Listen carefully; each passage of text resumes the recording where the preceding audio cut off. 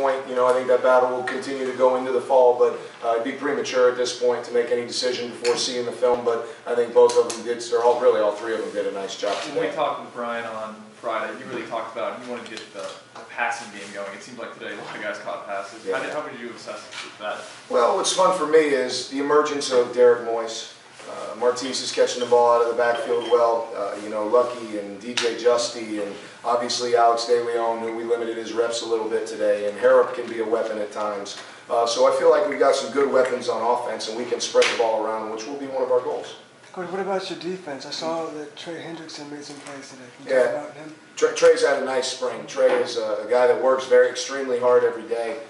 Has done some things this spring that have earned our trust over the course of this spring as a young man that has a maturing process that he's working his way through. So not only is he maturing on the field, but he's working very hard to mature off the field as well.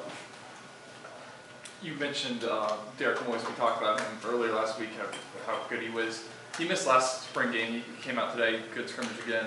Yeah. With Duke's out, how do you think he's performed? And you know, is he fighting for a role in this offense? I think there's no question in my mind, unless something changes, Derek Moyes has a role in this offense. He's continued to earn our trust on and off the field. Has not shown up on a single list from an off-the-field standpoint, and the kid's made plays every single day. So he's a guy, unless something were to drastically change, he has a role on this offense. How much, how often, exactly where will be determined more come fall.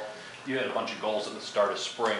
What does that checklist look like now? Well, I think the goals was we wanted to get deep into our playbook, offense, defense, and special teams, and I feel like we were able to accomplish that. Defensively, while we didn't show it today, we got pretty deep into our third down package. Offensively, we were able to check 5 to 6, different styles, different tempos, things like that, as well as multiple formations. And there was days where the practice maybe wasn't as clean because of that dramatic install, but we feel like we put ourselves to a point in the fall where there's going to be a lot more reference to things we did this spring as opposed to new install. And obviously you have your game plan stuff as you get ready for that first game.